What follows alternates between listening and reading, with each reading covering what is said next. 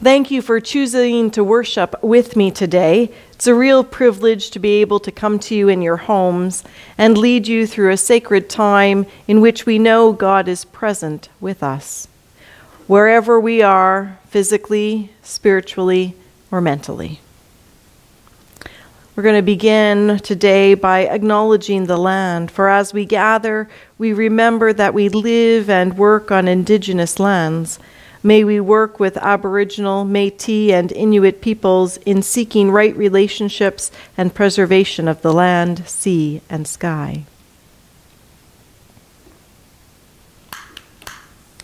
We light this candle in the name of the triune God, who offers us forgiveness, love, and support when we gather for worship and throughout our lives. Let us listen now to our recorded introit, number 381, Spirit of Life.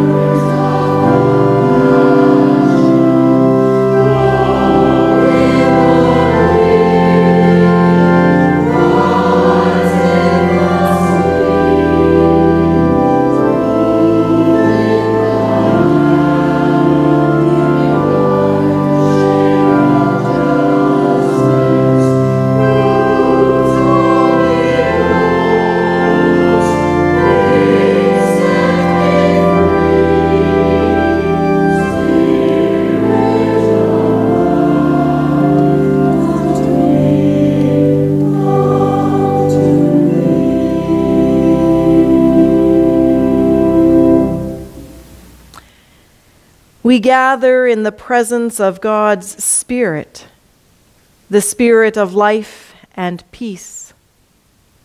The Spirit offers promise to each new day. The Spirit brings hope out of despair. The Spirit enlivens our actions, and the Spirit leads us towards justice. Let us pray. Loving God, you live in us through the Spirit.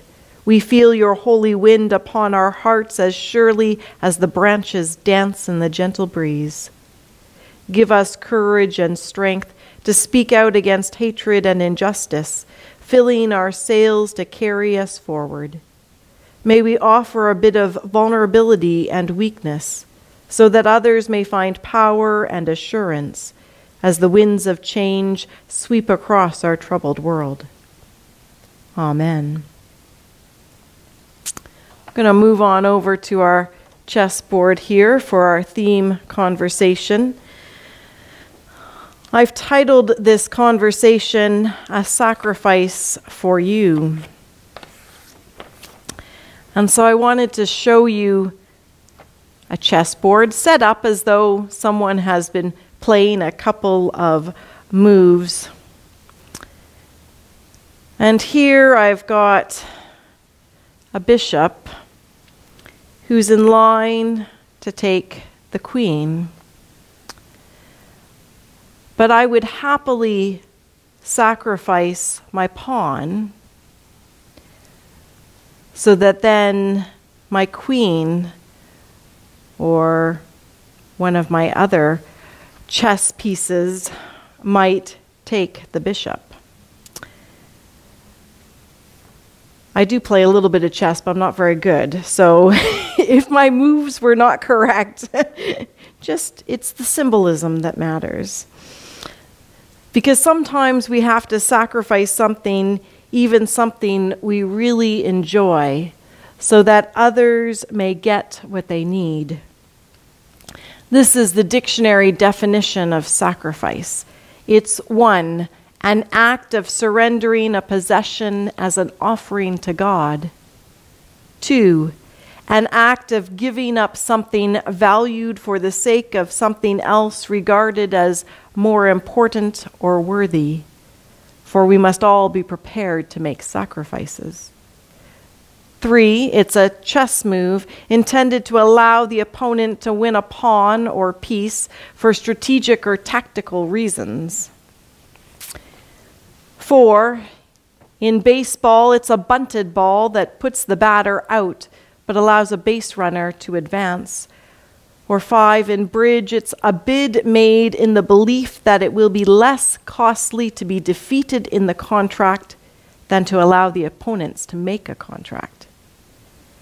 An example of sacrifice, of course, is Christ's offering of himself in the crucifixion so that we might know God's great love. If we can sacrifice in chess or baseball or bridge, then why is it so hard to sacrifice when something really matters? Why do we struggle to sacrifice some of our comforts and privileges for racial justice and equality? Or we might turn things around a little bit and ask, what are we already sacrificing right now for the safety and health of others? What will we have to sacrifice in the future to heal our community, country, and world in these upcoming months and years? Every sacrifice that we make for someone else is an offering of faith to the risen Christ. So you might choose this week to play one of those games mentioned in the definition of sacrifice, to go out and play a little baseball or play a little bridge or enjoy a game of chess, and think about the concept of sacrifice as you make your moves.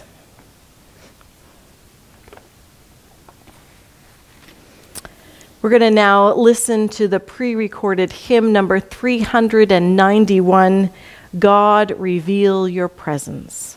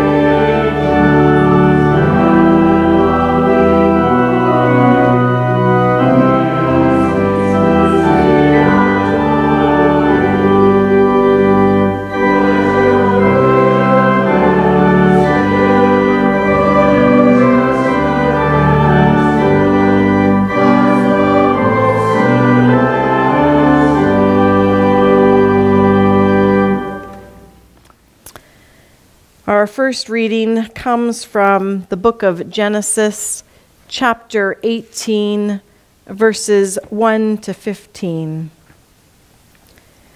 The Lord appeared to Abraham by the oaks of Mamre, as he sat at the entrance of his tent in the heat of the day. He looked up and saw 3 men standing near him. When he saw them, he ran from the tent entrance to meet them and bow down to the ground. He said, "My Lord, if I find favor with you, do not pass by your servant. Let a little water be brought and wash your feet and rest yourselves under the tree. Let me bring a little bread that you may refresh yourselves, and after that you may pass on, since you have come to your servant." So they said, "Do as you have said." And Abraham hastened into the tent to Sarah and said, "Make ready quickly 3 measures of choice flour. Knead it and make cakes." Abraham ran to the herd and took a calf, tender and good, and gave it to a servant who hastened to prepare it. Then he took curds and milk and the calf that he had prepared and set it before them, and he stood by them under the tree while they ate. They said to him, "Where is your wife Sarah?" And he said, "There, in the tent." Then one said, "I will surely return to you in due season, and your wife Sarah shall have a son." And Sarah was listening at the tent entrance behind him. Now Abraham and Sarah were old, advanced in age, and it had ceased to be with Sarah after the manner of woman. So Sarah laughed to herself, saying, "After I have grown old, and my husband is old, shall I have pleasure?" The Lord said to Abraham, "Why did Sarah laugh and say, 'Shall I indeed bear a child now that I am old?' Is anything too wonderful for the Lord? At the set time, I will return to you in due season, and Sarah shall have a son." But Sarah denied, saying, "I did not laugh," for she was afraid. And he said, "Oh yes, you did." Hear the word of God from ages past. May they reveal a timeless truth. And our second reading comes from the Gospel according to Matthew, chapter 9, verses 35 to chapter 10, verse 23. Then Jesus went about all the cities and villages, teaching in their synagogues and proclaiming the good news of the kingdom and curing every disease and every sickness. When he saw the crowds, he had compassion for them, because they were harassed and helpless, like sheep without a shepherd. Then he said to his disciples, "The harvest is plentiful, but the laborers are few. Therefore ask the Lord of the harvest to send out laborers into his harvest." Then Jesus summoned his 12 disciples and gave them authority over unclean spirits, to cast them out and to cure every disease and every sickness. These are the names of the 12 apostles. First, Simon, also known as Peter, and his brother Andrew, James, son of Zebedee, and his brother John, Philip and Bartholomew, Thomas and Matthew the tax collector, James, son of Alphaeus, and Thaddeus, Simon the Canaanan, and Judas Iscariot, the one who betrayed him. These 12 Jesus sent out with the following instructions: "Go nowhere among the Gentiles, but go rather to the lost sheep of the house of Israel. As you go, proclaim the good news. The kingdom of heaven has come near. Cure the sick, raise the dead, Cleanse the lepers, cast out demons. You received without payment, give without payment. Take no gold or silver or copper in your belts, no bag for your journey, or 2 tunics, or sandals, or a staff, for laborers deserve their food. Whatever town or village you enter, find out who in it is worthy, and stay there until you leave. As you enter the house, greet it. If the house is worthy, let your peace come upon it. But if it is not worthy, let your peace return to you. If anyone will not welcome you or listen to your words, shake off the dust from your feet as you leave the house or town. Truly, I tell you, it will be more tolerable for the land of Sodom and Gomorrah on the day of judgment than for that town. See, I am sending you out like sheep into the midst of wolves. So be wise as serpents and innocent as doves. Beware of them, for they will hand you over to councils and flog you in their synagogues, and you will be dragged before governors and kings because of me, as a testimony to them and to the Gentiles. When they hand you over, do not worry about how you are to speak or what you are to say, for what you are to say will be given to you at that time. For it is not you who speaks, but the Spirit of the Father speaking through you. Brother will betray brother to death, and a father his child, and children will rise against parents and have them put to death. And you will be hated by all because of your name, because of my name. But the one who endures to the end will be saved. When they persecute you in one town, flee to the next. For truly I tell you, you will not have gone through all the towns of Israel before the Son of Man comes. Hear the story of God's great love for us. Thanks be to God. Let us pray. Healing God, help us to open ourselves to your call to aid others. Teach us how to sacrifice our own comfort and expectations to better serve the needs of our hurting world. Grant us vision, strength, and joy for this work. Amen. In this week's readings, we witness people called by God to perform marvelous acts. Things like giving birth in old age and curing the sick. Accepting these callings requires a willingness to sacrifice one's own comfort to serve God and others. The texts invite us to explore sacrifice in our own lives as we seek to live out God's call.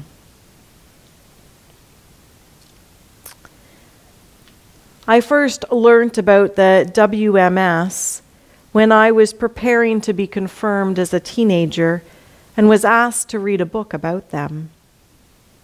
It was then, and still now for me, a great awe that I experience when I think of the sacrifices of women across our country in order to further the work of the church.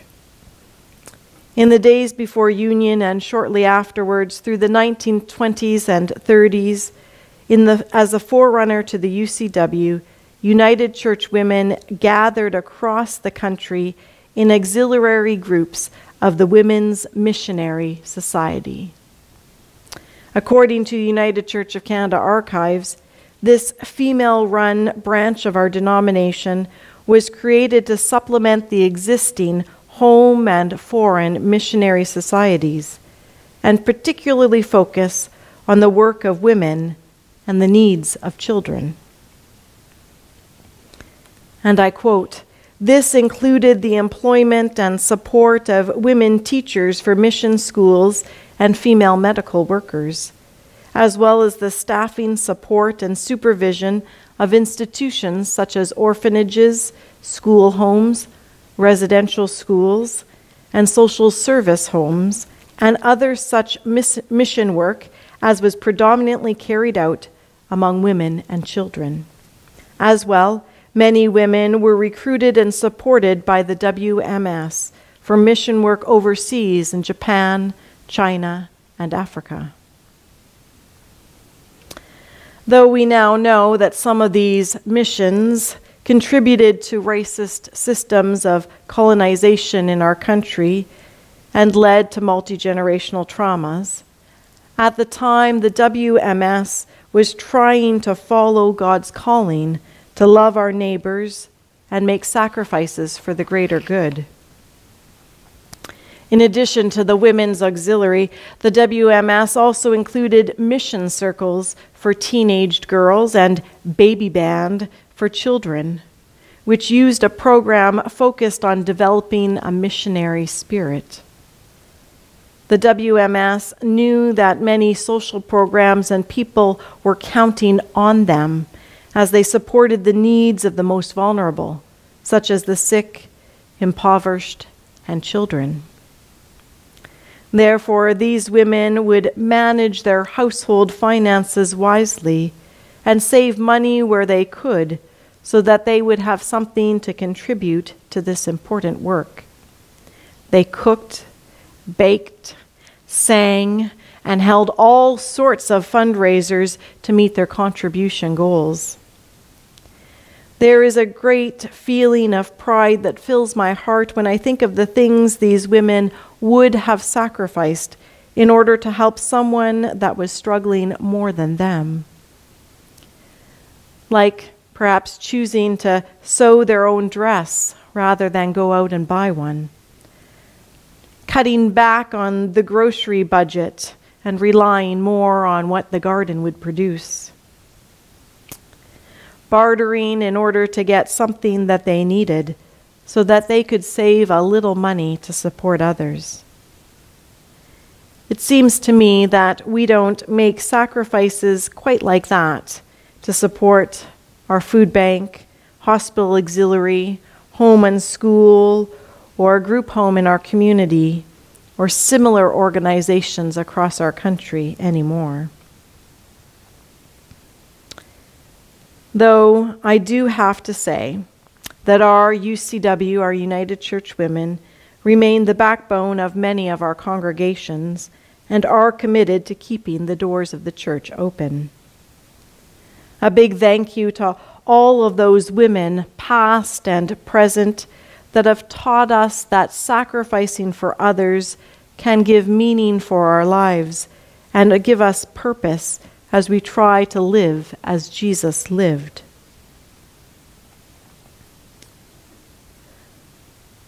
Let us spend some time this week contemplating the sacrifices of parents like Abraham and Sarah, who had to rediscover themselves and give up routines and comforts in order to make room for a baby in their lives.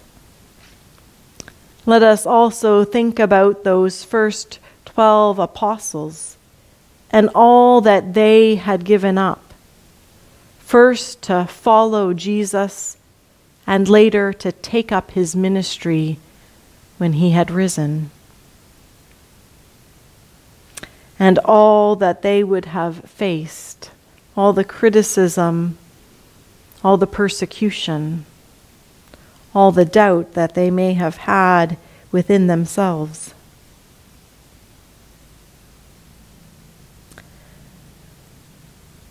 How do we keep the faith in our midst?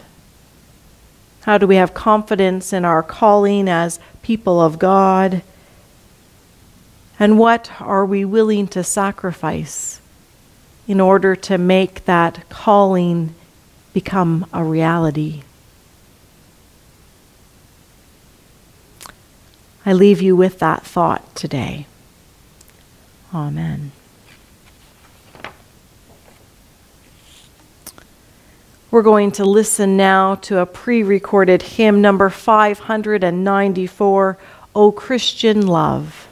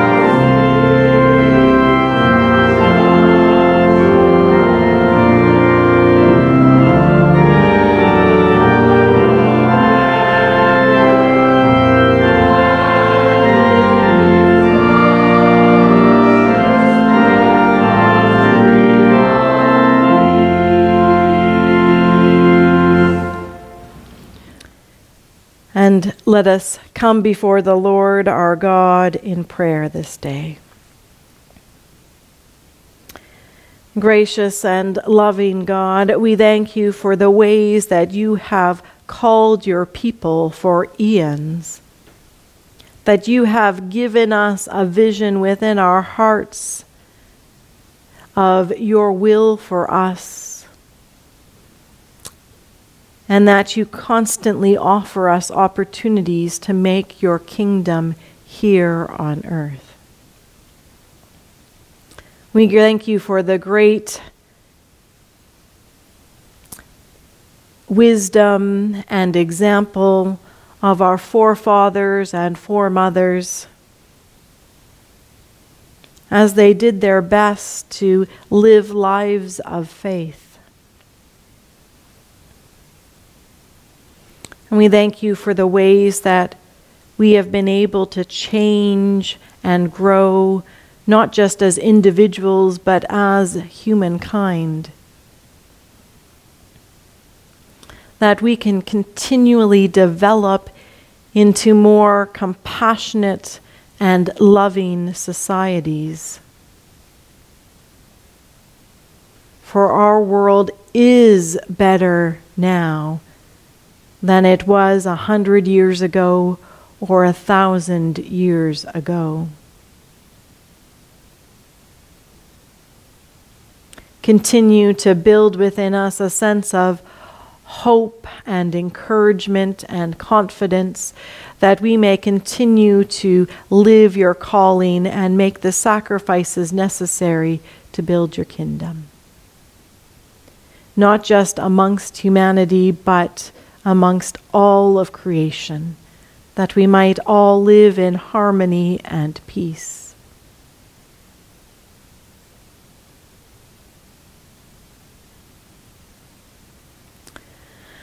Bind these prayers with those said in the silence of our hearts and minds as we join in saying together the words that Jesus taught us to pray. Our Father, who art in heaven, hallowed be thy name. Thy kingdom come, thy will be done on earth as it is in heaven. Give us this day our daily bread, and forgive us our trespasses, as we forgive those who trespass against us. And lead us not into temptation, but deliver us from evil. For thine is the kingdom, the power, and the glory, forever and ever. Amen. And our closing hymn is number 560, O Master, let me walk with thee.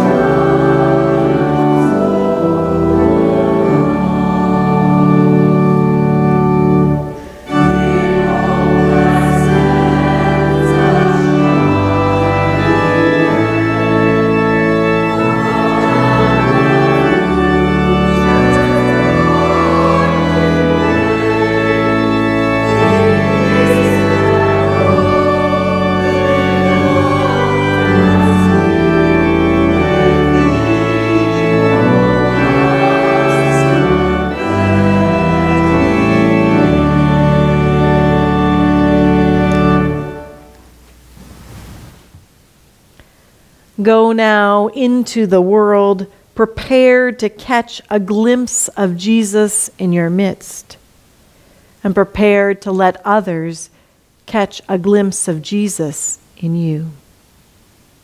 Amen.